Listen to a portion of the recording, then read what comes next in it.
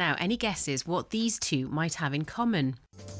You drift and you wander and you roam.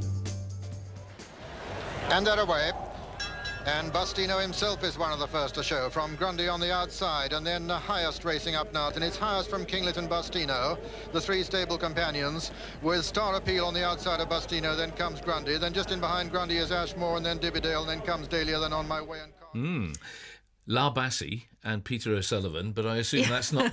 That's not the connection. You're right. They're both TV productions from the 1970s. So we had Dame Shirley Bassey performing in her third Royal Variety performance in 1971, and the King George VI and Queen Elizabeth Diamond Stakes of 1975 getting underway at Ascot. And there may not be an obvious connection, but they are both connected to our next guest, a vintage BBC TV outside broadcast truck being brought back to life in Flintshire. Our reporter Rob Thomas is there for us this morning and can explain more. Rob, tell us more.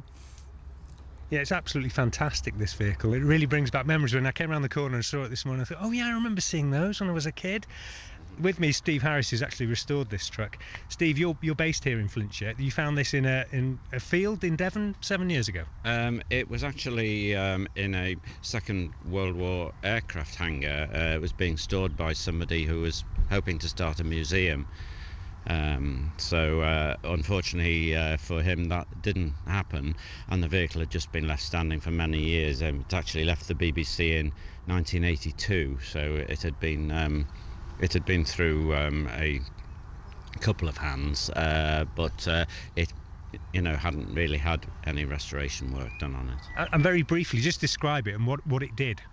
Well, it was one of the fleet of 9 colour mobile control rooms that the BBC had built shortly after the start of colour TV in 1967.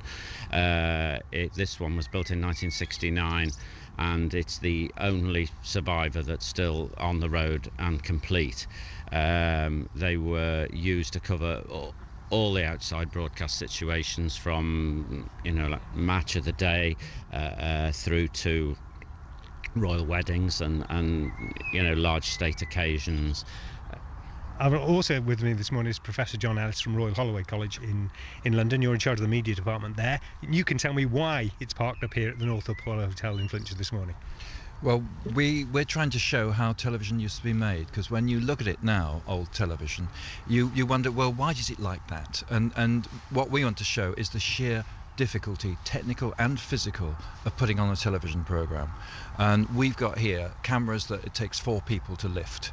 We've got this huge truck full of complex electronics, and nobody's really sure now, and they weren't sure then, whether any of it would work properly at the moment when they needed to do a live broadcast. So we're going to bring all that back, working with the people who were on this van and vans like it in the 1970s. So you're going to be filming a darts match here in the hotel, is that correct? That's it. We've got 12 cameras you can put in the palm of your hand, looking at how people worked with the huge cables that are as thick as your arm, and the cameras that take 4 people to lift, to make an ordinary piece of television that would have gone out to millions of homes. So effectively this is like an oral history, with the people who were involved actually demonstrating the skills they had back in the 1970s. That's absolutely it. They're not demonstrating, they're actually showing how they work together, and that's really kind of the teamwork is the big thing.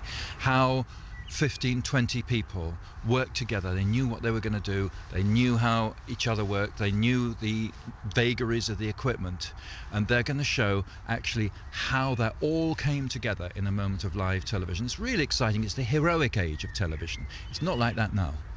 Steve, this truck, just to describe it, it's the size of a massive motorhome.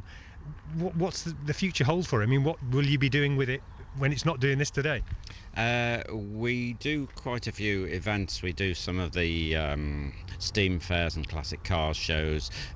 We've done various other events. We've done things with Salford University. It's actually been over to Media City and been parked outside the BBC buildings in like Media City in Manchester, where we've done a project with Salford University as part of the Manchester Science Festival, where we had a new satellite truck next to it, and people were able to come and see how the technology's changed, because really from 1970 until now is like like centuries in terms of broadcasting and electronic technology history.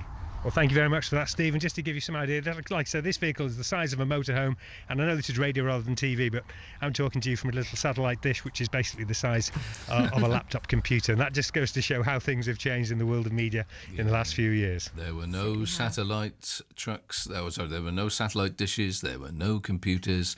What you had was a load of very small black and white monitors with the name Mullard written on the valves, if I remember right. They were amazing. And do you know the best thing about that old truck he's got up there?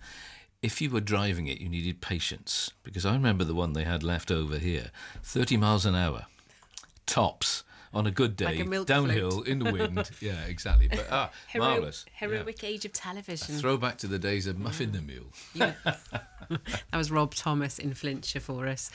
Time now is 9:15.